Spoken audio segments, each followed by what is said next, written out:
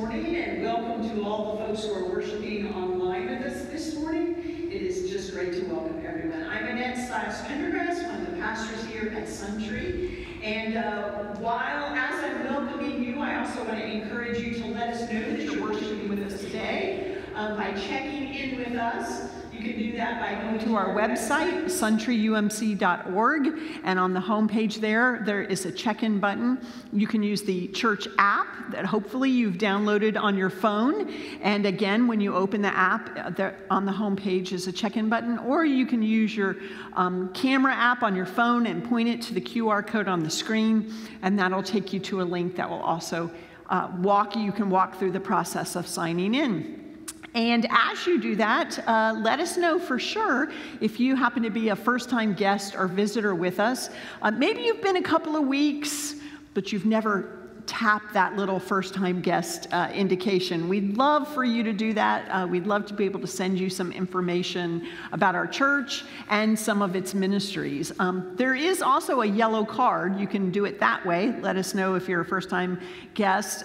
Those cards are out in the lobby on the table, and you can pick up one of those, fill it out, and then leave it on the table or give it to one of the ushers. And again, that way we can be in touch with you. So we'd love to do that. But it's great to welcome everyone to worship today.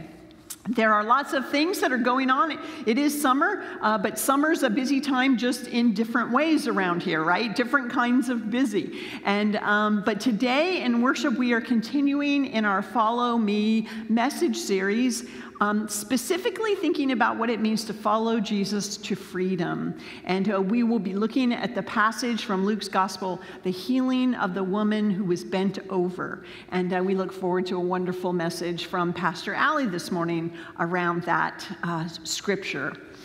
And then coming up this week is our children's art camp that begins on Monday morning, tomorrow morning. But the wonderful, exciting thing for you is that you get to see some of the art that the children produced this week.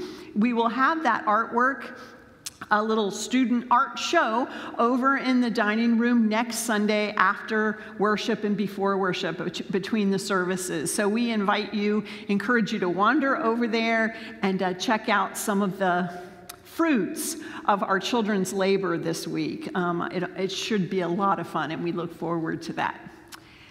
And then coming up next Sunday afternoon, beginning at 3 o'clock, is our screening of the movie The Best of Enemies. This is a movie version of a true story of a relationship between a civil rights social activist and a member of the KKK, and how they came together, found relationship, and were able to work together for a common cause. It's really an amazing story. And so if you're in person, you'll be able to watch the movie. We'll begin the movie at 3 o'clock, and we'll watch the movie together, and then there'll be small group conversation following that. If you are not ready to come out and participate in in-person events at this point, you can join us online. At 3 o'clock, you'll have to watch the movie on your own, and then at 3 o'clock, an online Zoom discussion will begin. So you can engage in conversation with other folks around the movie. So we invite you to participate in either way. This is brought to us by the work of our beloved community committee as we as a church continue to explore and learn and grow together around issues related to justice and equality. And so we're looking forward to this. It should be a lot of fun. We do need your reservation, both in person and online. We'd love to know how many people are coming so we can plan for small groups. And also, if you need childcare, you need to let us know that as well. We are offering some special children's activities during this time, so we look forward to that as well. So we hope that you'll be able to come and share that with us. And then we are celebrating a huge thank you to everyone who prayed for or made possible in some other way our Brevard Mission Week. This is a picture of all of the young people that were here during the week. Our youth were joined by 3 other student ministries from other churches. It's a really cool thing that the 3 churches that came, the leaders that brought them are all graduates of our youth ministry program who have gone on to do youth ministry in other places or even pastoral ministry, as in the case of Will Ken does. So it was just an amazing week, and we are grateful for everyone helping to make it possible.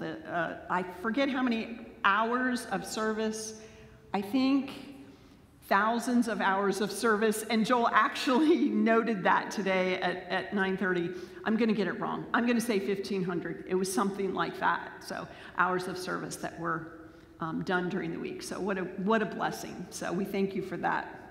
And then our Harbor City Elementary Back to School Drive continues throughout this month. We have this Sunday and next Sunday to meet our goal. And I'm holding the backpack here as a reminder that we are still collecting these monies. Here is a short video from the principal at Harbor City Elementary. Watch.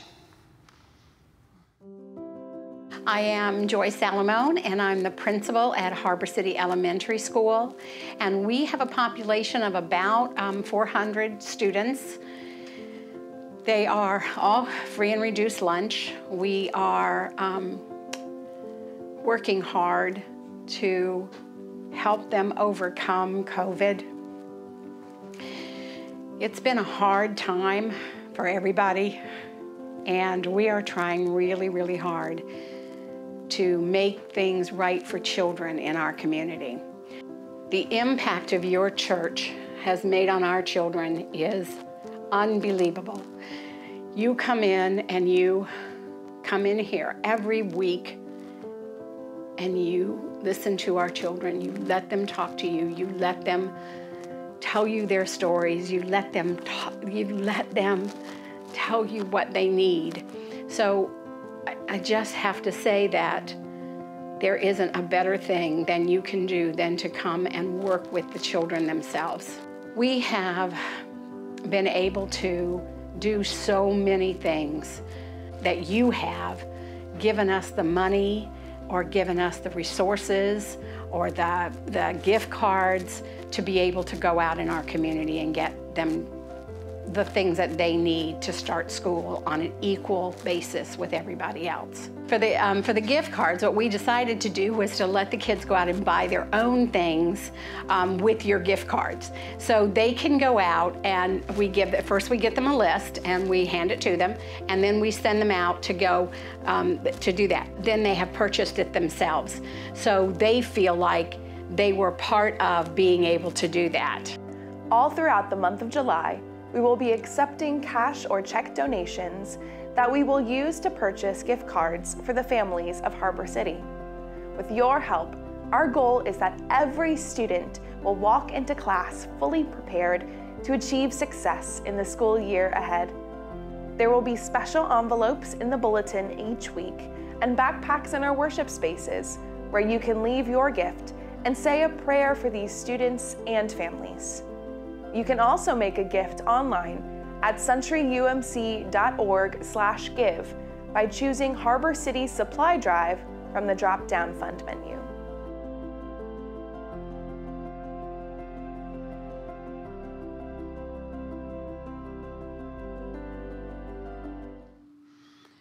I've had the blessing to be able to meet with the principal, Principal Joy, on a number of occasions, and she is just so grateful for the partnership that we share and the support that we provide to her, to the teachers, and to the students there.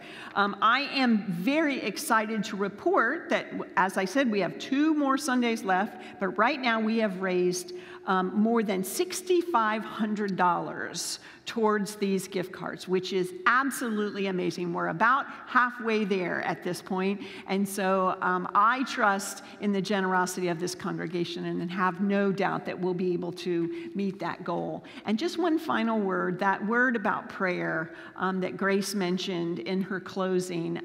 No matter what you can or can't do, maybe you can't go and be at the school and serve in that way. Maybe right now you can't help with the gift card. But we do invite you to be in prayer for the teachers and for the students and families that are a part of this partnership, and they covet those prayers. So thank you, and now we'll continue in worship. Good morning. I'm Robert Bland, the Director of traditional music here at Suntree, and it is my privilege to add my word of welcome to you also. Let's begin with a responsive call to worship. I invite you please to stand and join me. With great rejoicing, we come to the house of the Lord today. The power and love of God flow through this gathering.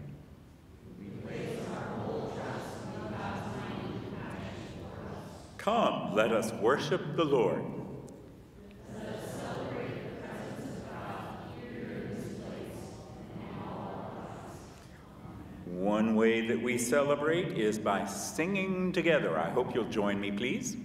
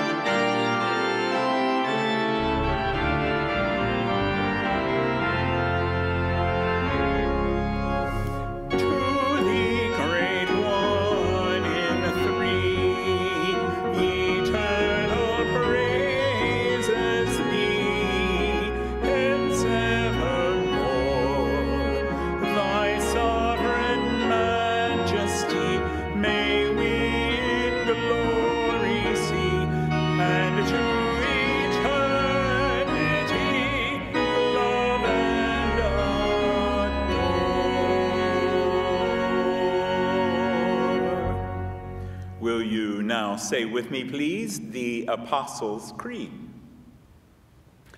I believe in God, the Father Almighty, maker of heaven and earth, and in Jesus Christ, his only Son, our Lord, who was conceived by the Holy Spirit, born of the Virgin Mary, suffered under Pontius Pilate, was crucified, dead, and buried.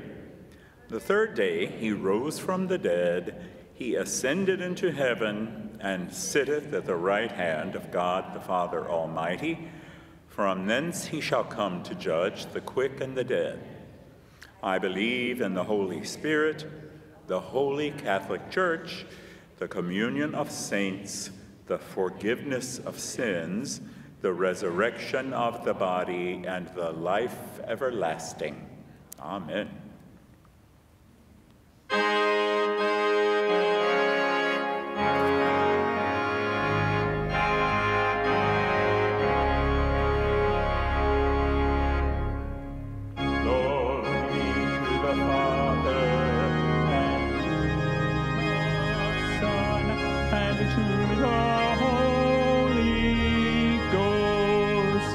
As it was in the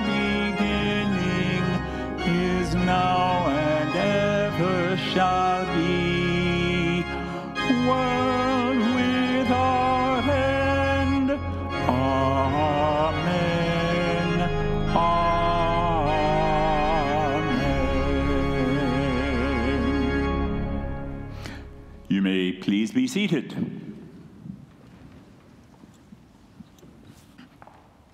And yet another good morning. I am Grace Stiles-Williams, the Director of Welcome and Outreach here. I am so happy to see all of you, and for those worshiping online. I have one more announcement to make. We are working with Family Promise for the week of July 24th through the 30th.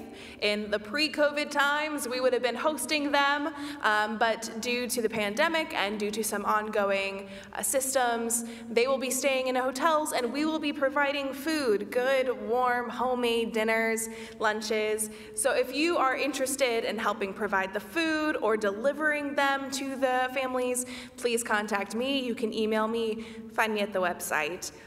We would love to keep supporting these families and have as many folks as possible join us. Now, will you join me in prayer today? Lord of healing, we come to you with heads bowed and backs bent. The burdens on our shoulders are heavy. You alone know of all the weight we carry. We are weary, Lord, laden with fears and anxieties, grief and loss, addiction, illness, envy, and contempt. Some days the weight of the world drags us down so far that it feels impossible to look up. We are unable to see you because we are so focused on simply not falling apart. We long for someone to see us, to notice the weight upon our shoulders, to offer relief, even if just for a moment. And Lord, you always see us. You are always there to truly look at us for who we are, past our struggles and through our pain. You alone are able to offer the deepest relief. It is through your grace that we find healing, that we can begin the process of setting our burdens down so that we may stand up a little straighter, raise our heads a little higher. Because in the miracle of being seen, we too can see others. When we are not so weighed down, we can properly see the ways that others are struggling. Lord of healing, you always know our burdens, but you also know our joys. As the giver of good and every righteous thing, you know just what we need to heal a little more each and every day. A hug from a friend, the laughter of a child, the gift of sharing a meal with a community. May your gift of seeing others extend to our offerings today. We pray that this moment of generosity does your work of alleviating burdens to allow all of us, the blessed, bent-over people, to stand up a little straighter and lift our heads a little higher. We ask that you dedicate these gifts toward your work of freeing lives by releasing us from the things that hold us down. We do all this in your name as we pray the prayer your Son taught, saying, Our Father, who art in heaven, hallowed be thy name. Thy kingdom come, thy will be done, on earth as it is in heaven. Give us this day our daily bread, and forgive us our trespasses, as we forgive those who trespass against us. And lead us not into temptation, but deliver us from evil. For thine is the kingdom, and the power, and the glory forever. Amen.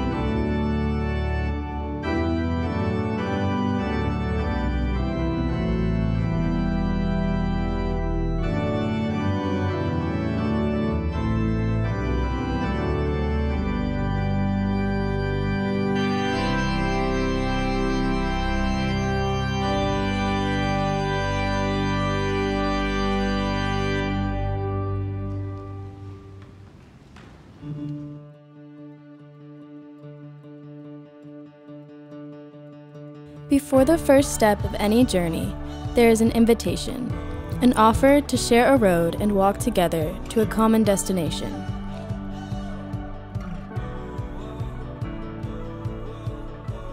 Along this path, we find that our different backgrounds make us better traveling partners, a community called to share our burdens, to push each other forward, to develop gifts, and to live out our call together.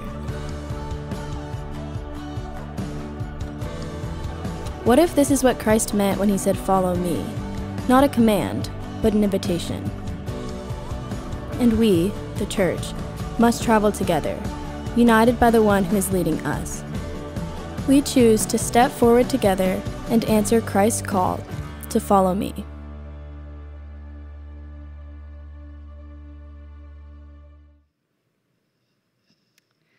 Our scripture for this morning comes from Luke chapter 13, verses 10 through 17. You can follow along on the screen or in your Bibles or however you read scripture. We begin in verse 10. Now he was teaching in one of the synagogues on the Sabbath, and just then there appeared a woman with a spirit that had crippled her for 18 years. She was bent over and was quite unable to stand up straight. When Jesus saw her, he called her over and said, "Woman, you are set free from your ailment." When he laid his hands on her, immediately she stood up straight and began praising God. But the leader of the synagogue, indignant because Jesus had cured on the Sabbath, kept saying to the crowd, "There are 6 days on which work ought to be done. Come on those days and be cured, and not on the Sabbath day." But the Lord answered him and said, "You hypocrites, does not each one of you on the Sabbath untie his ox or his donkey away from the manger and lead it away to give it water? And ought not this woman, a daughter of Abraham, whom Satan has bound for 18 long years, be set free from this bondage on the Sabbath day?" When he said this, all of his opponents were put to shame, and the entire crowd was rejoicing at all the wonderful things he was doing. This is the word of God for us, the people of God. Let us pray. Lord, may the words of my mouth and the meditations of all of our hearts here together be pleasing in your sight, for you are our strength and our Redeemer. Amen. Oh my gosh, I'm sorry. Can you turn that down just like a hair? That is a me thing, that's not a you thing. That's loud in my ear. Sorry. It's something every time, isn't it? They're really tired of me back there, I bet. Every United Methodist church I have ever been to, my home church, all of the churches that I have ever interned at, and there were quite a few in college and in seminary, and even this church, think that the way they do communion is the right way. And every United Methodist church that I have ever been to, all across my many, many years of seeing lots of different worship, has done communion differently. It does not matter whether they do intinction with pita or with King's Hawaiian, my personal favorite, or whether they do it in the trays or they have juice or whatever they do, no matter what they do. One church had freshly baked bread every Sunday. That was fun too. No matter what they do, whether it's weekly or monthly or quarterly or whenever they felt like it, whatever it was, their way of doing communion was the right way, the way of old, the way things should be done. The funny thing is, when you study even a little bit, the founder of Methodism, John Wesley, the only two things that he cared about in relationship to communion is one, that we did it as often as possible, every day if we could, and two, that as many people as possible, in fact, all people, should have access to the communion table. The spirit of the law and the letter of the law, and the difficulty between. I was with a group last Sunday, and we were talking about a different kind of parable, about a group of monks who had a cat that was in their monastery, and it made a lot of noise, and so they got into the habit of tying up the cat to keep it quiet while they meditated. Why they thought that would work, I do not know. Eventually, the first cat and all of the other first monks of that group died, but hundreds of years later, that group of monks was still tying up cats as a best practice for meditation. The spirit of the law and the letter of it. We do communion the way that we do often in United Methodist churches, not for holiness' sake, not for righteousness' sake, but because of logistics and accessibility and what's available to the people there. And that is the spirit of the law and the letter of the law, too. It's a difficult thing to discern which is which sometimes. The Pharisees in our story today get a bad rap, but they were really just stuck in the same kind of situation. God gave them the Sabbath for a very good reason, to care for their bodies and their families and to worship God one day a week out of all the other days that they worked. Yet over hundreds and thousands of years, the rule for some had lost its spirit. And instead, the application of it in the temple was intent on oppressive rightness. And Jesus was never in a great relationship with these guys, but by the time we get here in Luke chapter 13, he is really starting to get on their nerves. Each time Jesus visits a synagogue, and it's recorded, there's what some might call an altercation, a kerfuffle. Like in his calling narrative in Luke chapter 4, for instance, when they tried to throw him off a cliff. That I would call a bad Sunday. But this will be the last time recorded in the Gospel of Luke that Jesus is in the synagogue. The Pharisees have already begun to take a more antagonistic relationship with him, and this altercation will change the narrative irreparably, forcing Jesus to the cross. We find Jesus in the story in worship, teaching as a part of his role as a rabbi and as a faithful Jewish person. And we can imagine that the plethora of examples of Jesus upsetting the Pharisees in the synagogue has to do with the amount of time that Jesus spent in the synagogue himself. He was there often, and so they butted heads often too. In the midst of this regular habit, he sees the woman in the crowd, a woman who is bent over. Scripture says that a spirit had crippled her for 18 years. 18 years. That is a long, long time. Painfully, despondently long. Those of you who have dealt with chronic pain or long recoveries from injuries know that to deal with this kind of debilitating pain for all of that time would have completely altered this woman's orientation to the world. She was bent over, looking at her feet. She couldn't look up and see the world around her, couldn't see very easily the sky. It would have probably been hard to hug other people. It would have been hard to do daily tasks. 18 years.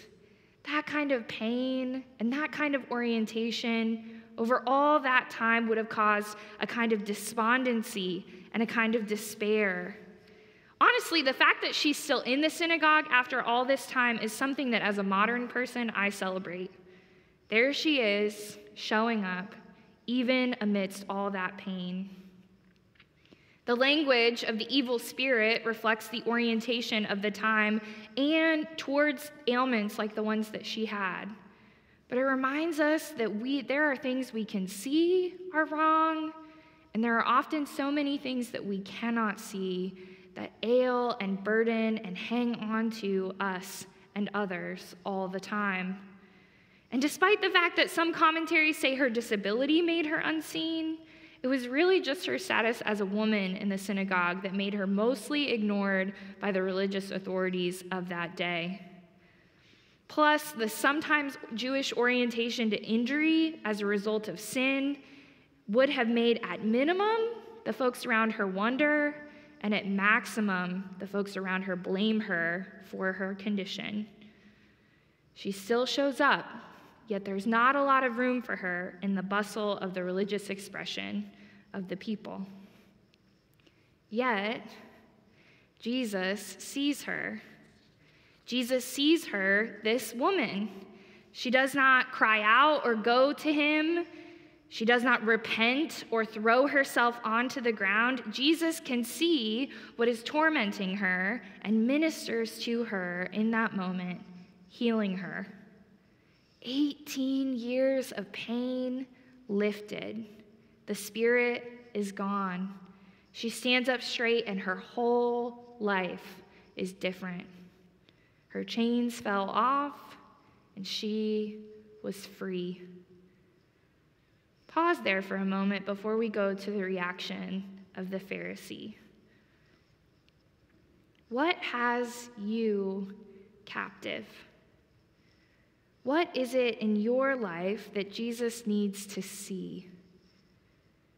Where is it that you have experienced pain and despondency and depression? This week in preparation for this sermon, I spent some of my quiet time reflecting on the phrase, "Let Jesus see you." Let Jesus see you. Stand before him and open your hands, not just for the ailments that we other people can see, but for the ones that are hidden underneath all of that outward veneer. Let Jesus see you. Don't think you have to make some grand attempt. Let Jesus see you. There is no barrier between you and what Jesus can see. Let Jesus see you. The woman is seen by Jesus, seen by him. He takes the initiative, and she is healed. She begins praising God and giving thanks to God in the true spirit of what the Sabbath was all about. Jesus sees her, and she is free. And then the religious folks get mad. The NRSV says that the leader of the synagogue became indignant that Jesus had healed, had done work on the Sabbath. He is caught up in his interpretation and sees any miracle, any kind of work, as antithetical to the purpose of the Sabbath. True Sabbath practice does involve the cessation of all work. The day is for praising God, not work, not chores, but leisure and worship, dedicated to enjoying God and enjoying God's creation. As a side note, I do think that we as American Christians could learn a little bit from the Jewish people about Sabbath, and even now Orthodox Jews celebrate Sabbath in a way that is so much richer than we do. We as American Christians often don't pause long enough to be seen by Jesus, let alone to spend time with him for a whole day. Robert mentioned at the earlier service, examples of this include that Orthodox Jewish people don't turn on lights, they don't start their car, they don't pick up the phone, or they shouldn't pick up the phone on the Sabbath day, because all of that is work. And so they hold it to its highest esteem. Sabbath is made for humans, but we struggle to pause. But I digress. That's probably a me thing. The synagogue leaders chastise him for breaking the rules. Well, really, they chastise the people for coming to Jesus at all. They don't speak directly to Jesus. They're talking to the crowd sort of around Jesus.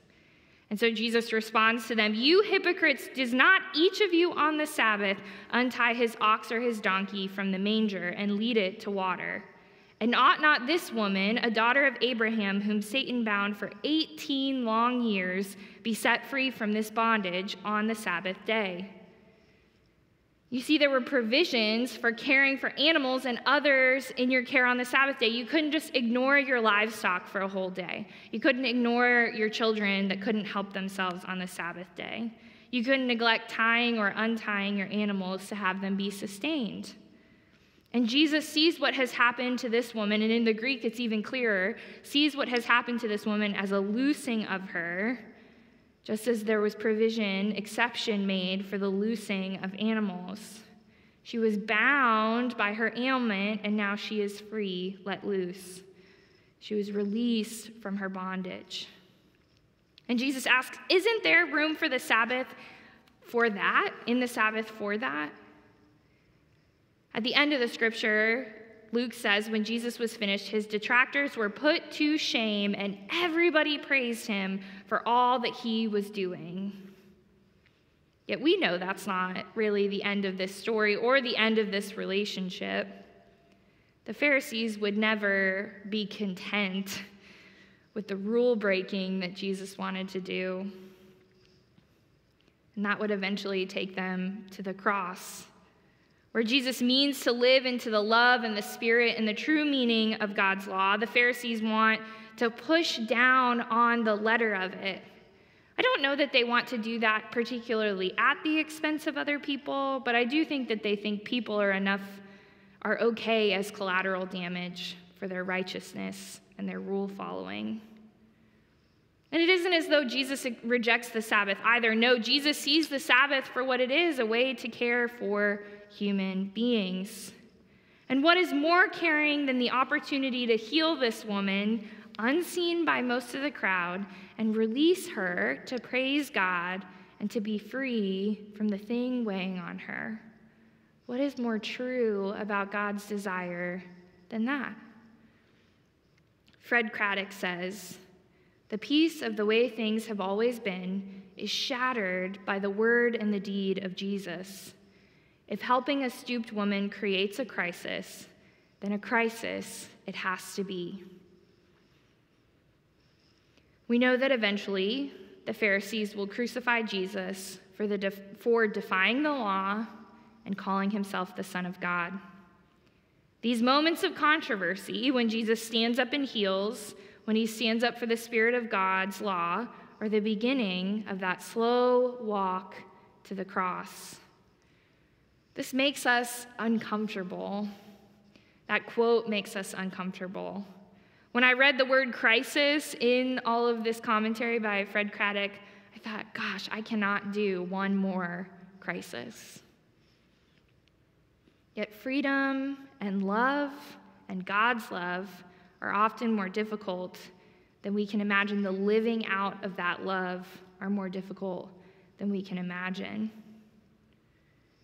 In this story, Jesus' orientation is to two things: freedom for the woman and freedom to the Spirit of God's love. Our discipleship can probably be described in these two ways too. Jesus sees us and heals us and saves us, and we experience that evangelical sort of heartwarming salvation experience. And Jesus calls us to hard, difficult walks with others, love with skin on.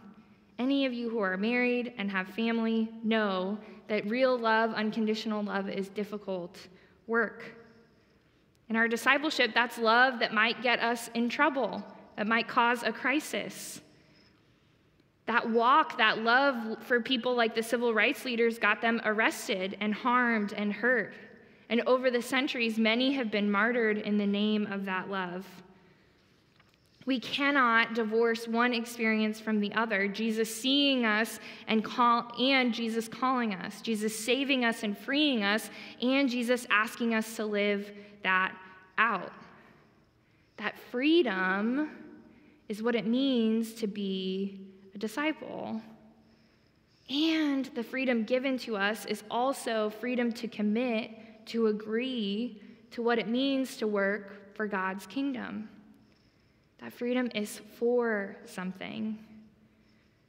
And Jesus here is reminding us that at the ultimate center of God's law is a love for us that is so expansive, that is so unrelenting, that is so amazing and powerful, that it would defy even our most earnest and well-meaning barriers to get to us and to get to other people, to love all of us really seriously.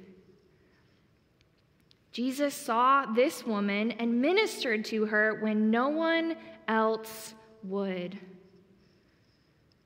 Who can we see and minister to when no one else will?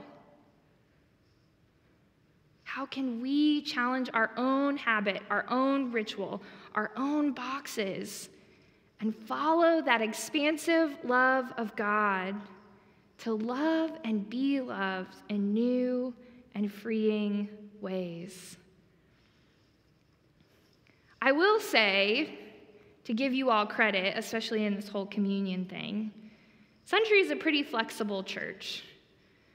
I, even as a young person that really does not like change at all, score very low on the adaptability thing on any of those personality inventories. I have noticed and have learned for your desire to continue to adapt and mold your ministry to make the most sense for the people that you want to reach. And someone told me when I arrived that part of that is because you all don't lean into this is the way we've always done things, because there's probably not a way we've always done things, and you can remember what the first way you did things was and how that's changed. You're only 38, 39 years old, right? So you're pretty young in the grand scheme. And I thought about that a little bit as I considered what had to happen in 2020 in the pandemic. I remember March, I will never forget in my whole life, March 15th, 2020, a group of us gathered for the last time in that small of a space, and we decided that was going to be our last Sunday of worship for what we thought was going to be a few weeks in the month of March. And from that Sunday all the way into the next Sunday, we had 7 days to figure out what we were going to do about online worship. And people like Mike Mays and John Barton and Ed Dunn and a whole team of tech people came together, Robert Lamb and Tom Taylor, all of us came together to figure out how we were going to transition to a pre-recorded worship service. And we did it. And that was amazing. And most churches had a really hard time making that shift in the same level of quality that we were able to make. And so we were really grateful. I'm still really grateful that we had the resources to do that. And then, so that was March 20th, right? So then a couple weeks later was our first Communion Sunday for online worship. And there were bishops and other churches around the country, in the Methodist Church too, that said, nope, you cannot do online communion. Not allowed. It's not what it's for. You're not supposed to do it when you're all apart. What are you opening the door to? There were all these kinds of questions. No. And some bishops forbade their churches in their conferences from hosting online communion, which was pretty extreme, I thought. And I felt really lucky as a young person who did not make the decision that Bishop Carter and Annette had a similar response. Bishop Carter said, this is a pastoral choice. Here are some reasons you could do this. Here are some reasons you don't have to do this, but it's contextual, and I'm going to let you all decide. And Annette said, in the spirit of your flexibility, we're going to put people over what we think our rules are. And so we did online communion. And we got lots of photos over that time that we were all apart. Goldfish and toast and cookies and all kinds of different kinds of bread, and then lots of different kinds of beverages. Some of them I won't mention this morning what they were, coffee and juice and other things for online communion. And some of you still, if you're still worshiping with us online, we have every month or so we record a new online portion of communion because we know it is still not safe or accessible for everyone to come back and to experience communion in person. We still have prepackaged elements. Those are not my favorite, but we still have prepackaged elements, and we've transitioned to a more normal way otherwise, right? Because the spirit of it, the people involved, were more important than what we thought our rules were. And I could go 100 different directions with that. You, in your mind, might go 100 different directions with that. Some of the ways would upset some of you, others of the ways would upset others of you. We don't have to go there. But where in your own experience of God and God's grace, what you would define as Christianity, can you push that boundary? Can you get outside of your box? Can you think about things in a new way that might reach a new person or a new demographic or somebody who's totally different from you? How can you go beyond your definition of holiness, your definition of righteousness, to see the way that the Spirit of God is inhabiting someone else? That's what this really is about. And there are all kinds of rules, all kinds of rituals that we all love a lot. I love my routine. But God challenges us in our freedom to be free to give that to other people. That is the challenge of this passage, and that's the challenge of what it means to be a follower of Jesus, to be free for God's kingdom. Let's pray together about what that looks like for us. God of grace and mercy, we hear the spirit of the law and the letter of it, and sometimes we get confused. We can't quite remember what the reason, the purpose is for the rules and the rituals and the things that you've given to us. But by your Spirit, God, in that freedom that you gave to us when we said yes to following you, make us free to see other people, to offer them your love and your grace, to offer them your freedom, and to live into that. God, we give you thanks for all of the ways that you have freed so many of us. And for those today, God, that do not yet feel free, we pray that they would experience your freedom now. Freedom from the things that are weighing on them. Freedom from the things that none of us can see. Freedom for your kingdom. Challenge us, empower us, love us so well, God, that we cannot do anything other than share that love with our world, that everyone might know your love and your freedom. We ask all of this in your Son's name. Amen. Will you stand and sing with me, please?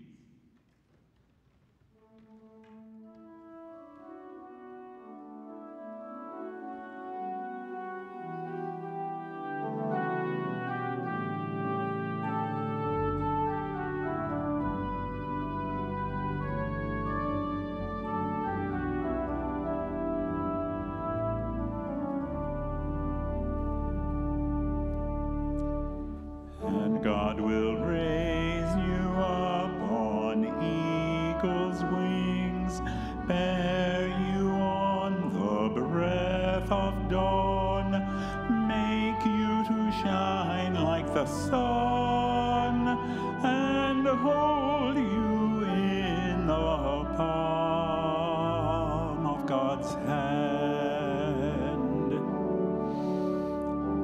And God will raise you up on eagle's wings, bear you on the breath of dawn, make you to shine like the sun, and hold you in the palm of God's hand.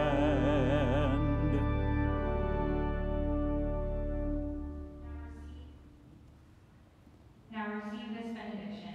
May you go forth from this place in the love of God, the grace and the mercy of our Lord Jesus Christ, and the empowering presence of the Holy Spirit to sense God's freedom for you and to share that in love with our world. Amen.